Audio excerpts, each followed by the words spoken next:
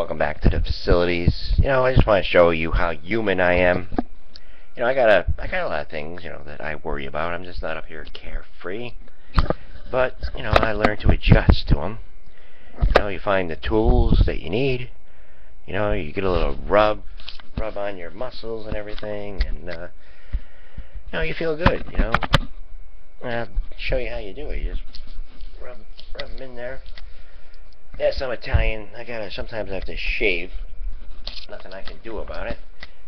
Well, sometimes up here I'll get, not too much. But I don't know. Maybe it's all the tea I drink, I just start to grow a little hair on your shoulders. But I got, you can also shave it. I'm sorry, the voice here. 1, 2, 3, 4. Yeah, getting a little choked up here, because I'm finally like hitting it all on my own. I mean, it makes sense. It makes perfect sense. It's been a battle. I mean, who would have thought it was going to be like this when I went back to college? I had no idea it was going to be like this, because I had hit rock bottom, and I think that kind of had a lot to do with the falling out. It's sad, it's sad because God, I mean, you know how it is, raising kids and everything, you become 20, they go out and they, everything, they got so much power, and I did it, I did it all in my time. No, I don't regret one thing, but I also did things right, in a way. I didn't need any false kinds of things. It was all real. It was all from the heart, and that's what matters. It was all from heart. God, if I was 21 years old right now, and I knew of a relative that had a hard time, I would be there. I'd be like, wow, you're my relative. You're my blood here, You've taken care of your mother here. You made all these sacrifices. All the things that happened to you. Why are you still here?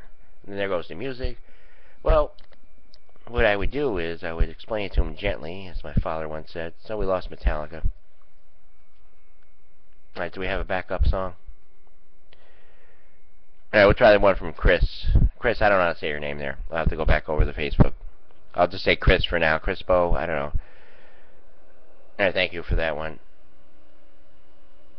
Alright, back to the story here. Okay, it's always distractions. That's what it is in this world. It's always major, big-time distractions. And I refuse. I refuse to get distracted. Although I did. I mean, back in December, I thought everything was perfect. I thought we were bringing everything together. I thought I was being accepted by my family. I'm like, yeah, this is the year. This is the year. I'm just gonna get some recognition. It's not that I got a power trip or an ego. Just a little bit of respect. You have a 25-year-old person come in the room and not look at you and not say one thing, but has something to say about a certain thing that happened. And that's what it's been all about. About severing ties, about not being associated. Fine. Fine. Everyone's got the right free will to decide on their own. And I do too. And you do. And everyone does. So, you made your points. You made your case known. And we wish you the best. The very best. But, there's that new tune here.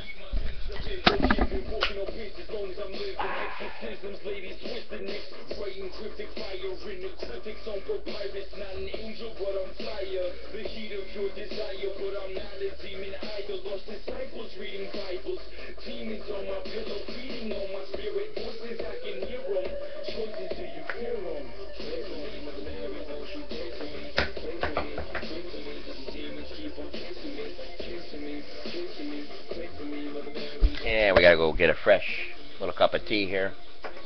That was only, I don't know.